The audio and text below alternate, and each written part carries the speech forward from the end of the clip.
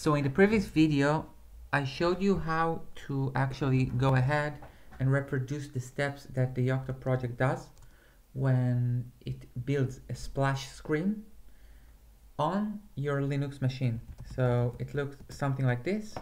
We cloned, we checked out a specific revision, we applied a patch, then we did auto reconf, configure, make, and then we actually ran the psplash executable to generate our image that we had within the patch. So if I go, for example, and see what I have here, then we see that the status in Git, and now we can see better because I'm running a GNOME terminal, so probably we can see better, I can control better, I can show with the mouse and so on. So here we can see that like we changed 2 files and that this was like our patch. We changed the background to green and we show the image. Now if I look here for images, actually then I'm going to find 2 images. All right, let's go ahead and actually see them. Okay,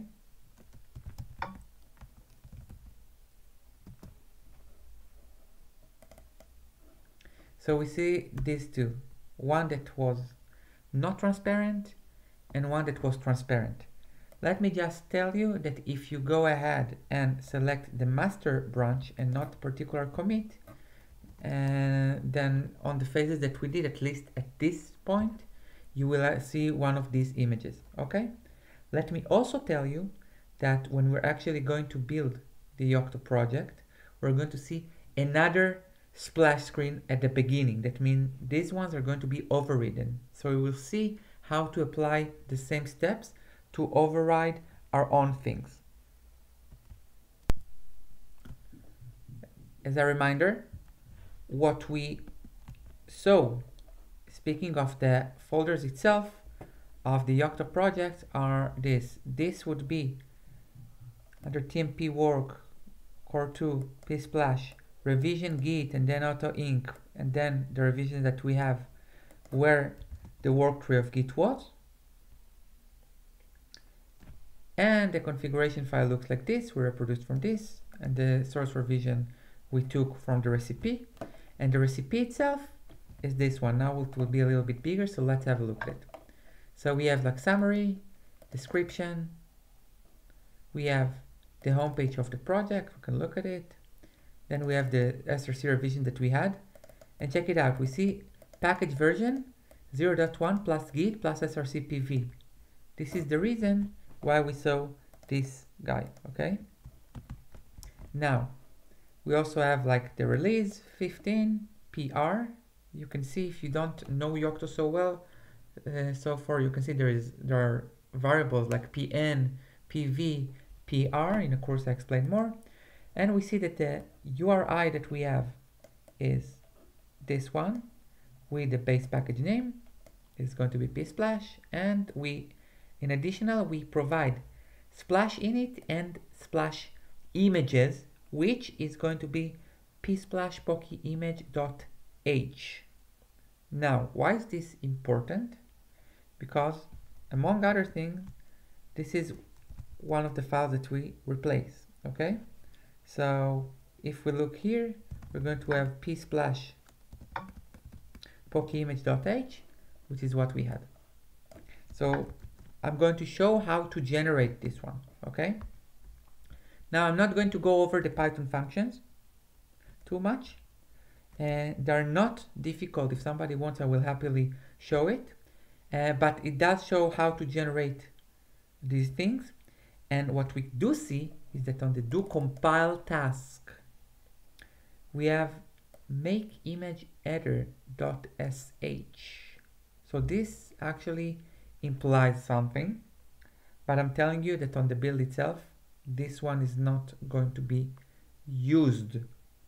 Okay, we don't really need to use it if we already provide a header file. Okay, what we also see that after the installation, we have do install. This is the install task, and appends to the default auto tools install. So we can see that the sysconf init is going to be populated, and we can see that it's going to be populated with psplash init that we actually saw a little bit in a previous video.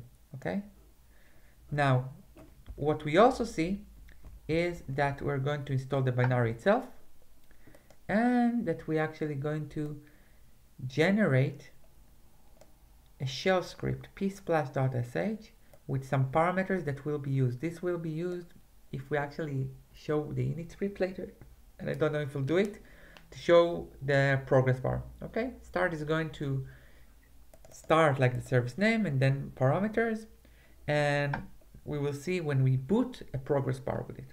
So I'm not going to talk about it way too much, but if the distro has system D, then things will look a little bit different in general.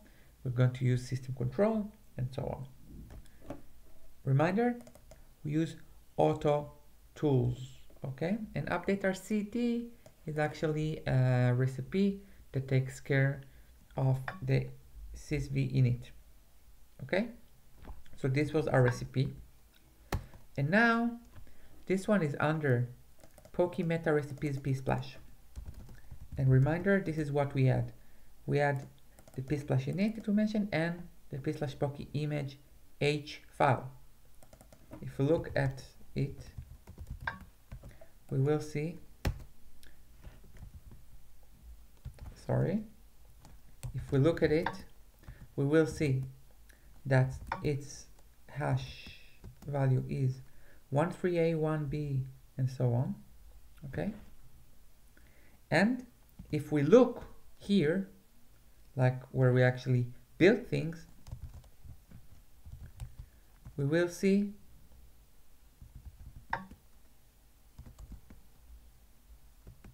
that the hash is different, 5AD8FB351. When I will show you graphically, and I'll do it very soon, you will also see why.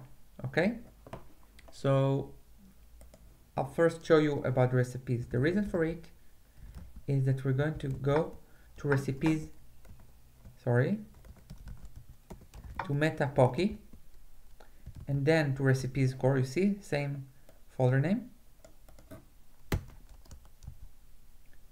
And here we have a psplash as well. If you look at the structure, it's pretty much the same. Here I actually modified something myself. Like I modified it to point to tmp git pscg edited image.h. Okay, but the original one, if you look at the MD5 sum of it,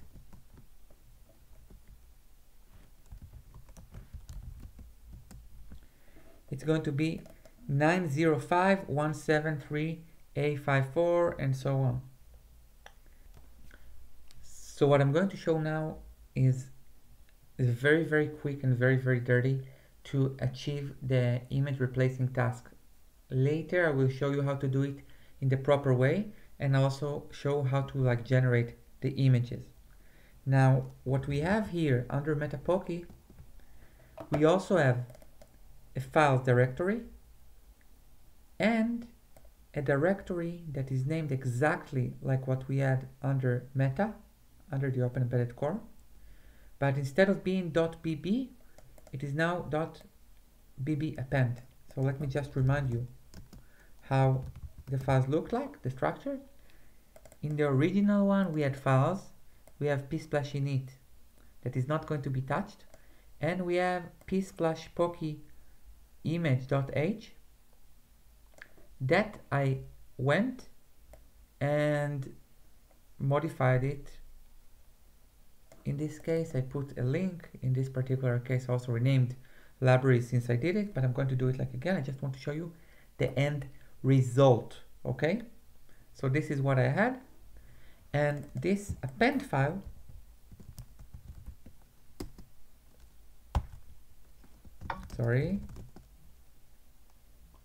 and this append file, it says this: we add to the extra path, it is where to look for files.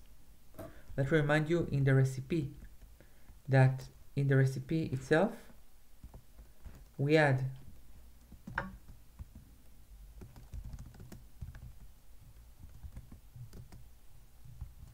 a files srcri that says file p/init, and we have splash images file this image. This has a meaning, okay? So where the meaning is search for well-known paths. But what we're going to do here now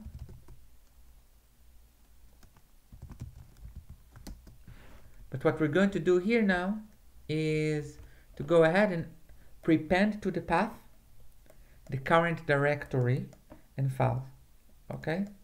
This means that if we have this bbappend, whatever we point in files will take precedence over what was earlier.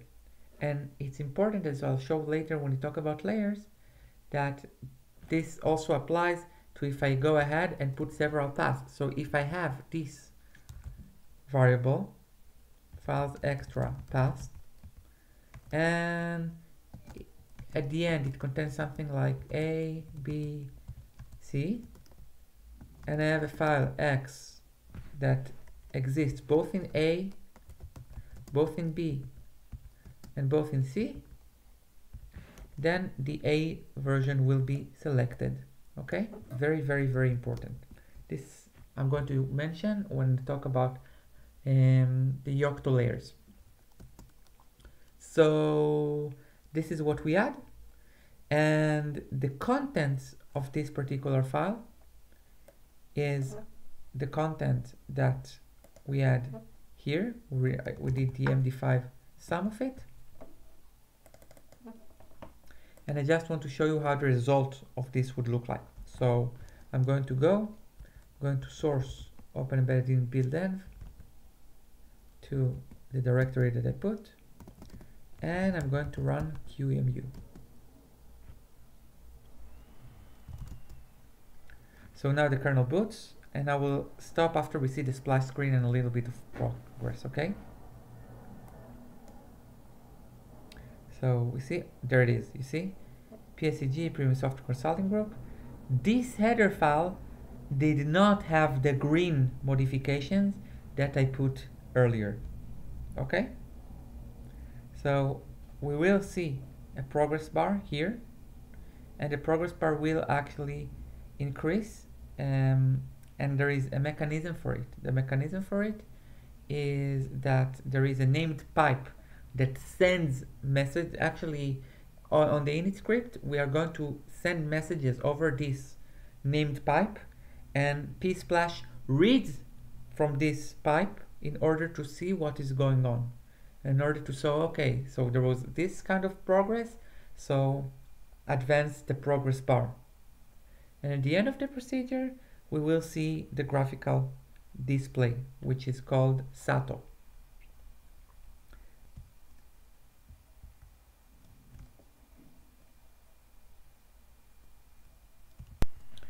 One of the things you can see, let's say I open a terminal, you can see it like I ran uname over it. I could run other applications as well, and I could do just like we did in the previous video. I can run psplash from here, and then it will actually repaint the frame buffer. Now this is the older image that I had, the white one, okay? I will show you later, and we'll show it in the splash screen how to actually go ahead and use this one, okay? So I just painted it, and the idea is that if I switch virtual terminals here, then I should be able to go ahead and remove it, okay? But here init does not send commands, and therefore I'm not going to progress the progress bar. So I will close it, and I will show you now how things look by default, okay, before my modifications. So let's do that, okay? So I'm going to go to the recipes core, and let's have a look at the status, and I'm going to get rid of this. So here goes.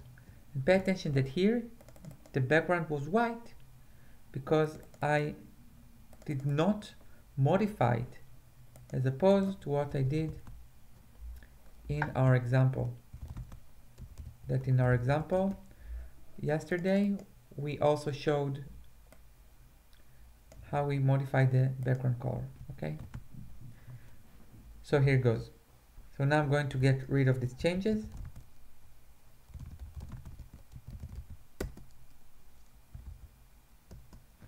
And we can see that now we have under files these two files that I'm going to be the same. 90f, and this is the append file of the Yocto project, and this will show you the splash screen that you know from the Yocto project.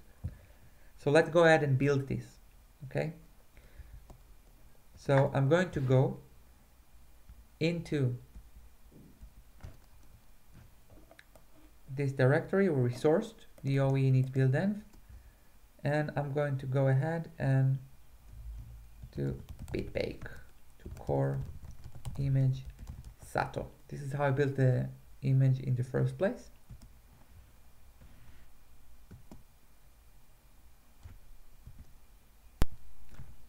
We can see that the main task that is going to happen here is the rootfs of core image Sato. Why? Because psplash goes into the rootfs, as we could see when I ran it from the terminal inside my target, the emulator. Other tasks are going to be the do image star, for example, and the creation of the ext file system, which is the one that is going to be tarred. And now we're going to have a new emulator. So I'm going to run it. And let's see what happens here. So the kernel messages, what we care about is the splash screen. After we see it, I'm going to disconnect. And we see the Yocto project splash screen. Okay. And this is what it's going to show. Now, I want to show you something. We reason that the MD5 sums for these ones are 95.3 and so on. And now I can get rid of this orig because I do not need it. It's the original. So the status of my Git tree looks exactly as it should be, okay? But now let's have a look. This is our output directory, okay? And in this output directory, look what we see. Modified psplash-poky image.h. Okay, what is different here? So first, let's have a look at this file. And we still see 5AD 8FB351, which was the previous one, not what we resetted it to. However, we know for sure that on the target it's okay. Why? What is the problem here? So the problem here is this. We actually had this file from before in our asset cached here, and this was also properly packaged. When we reconstructed our build phases, we actually did not do the fetching of it again into this working directory. So if I want to force it to happen, I need to go ahead and actually regenerate this one. So the way I'm going to regenerate it, the first and like more secure thing in order to actually get the file again is to force the running of the do fetch task. And to be on the very safe side, what I would want to do is to also clean it. So this will later show warning that a force run of a particular task was done and so on. but I'm just going to show that, and then we're going to cut the video, and I will explain more in the next video.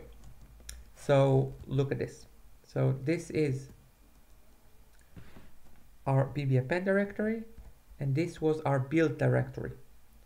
So what I'm going to do is this: bitbake psplash -c clean. That's what I'm going to do. And let's see what happens now. Now this directory is empty. To be honest, if I go and look at psplash, it is completely empty now. Now I'm going to go ahead and manually do fetch.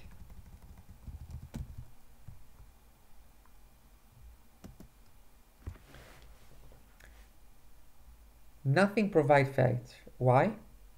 Because fetch is not a provider, so I need to decide how I build it. Like if I want to invalidate stamp or not. To invalidate stamp, I'm going to do -C. To force, I'm going to do -F. They're pretty much the same in this particular context now. And I'm going to do -C fetch. And now, because I cleaned, I would expect to see the file. But let's see if it happens. So I'm going to psplash, and here I see the git, but something is missing here. Like I have the temp, and I have recipe sysroot native, and I have recipe sysroot. So something here is not exactly what I'm expecting to see. I was expecting to see a git folder here. Now the reason for this is that my stamps are not invalidated, so Yocto thinks that this task has already been done. So what I'm going to do now is going and invalidate the stamp, and look at this. Do fetch is tainted from a forced run. What we did now was a forced run, but now we can see that we actually do configure and do compile once again, do package, so the packaging is rewritten, and this just know if you do these phases and not build the entire image, that is do bitbake core image sato, then the final root file system will not be populated. But what I wanted to show you here is that now we actually have our code, and now if we do md5 sum on p/poky image.h, we see that this is the number, which is exactly the number that we had here. So on the next phase, we're going to see how to override it properly. We're going to change the color of the background file, and we're going to see how this works. Okay, and we're going to combine everything like a Yocto and do it properly.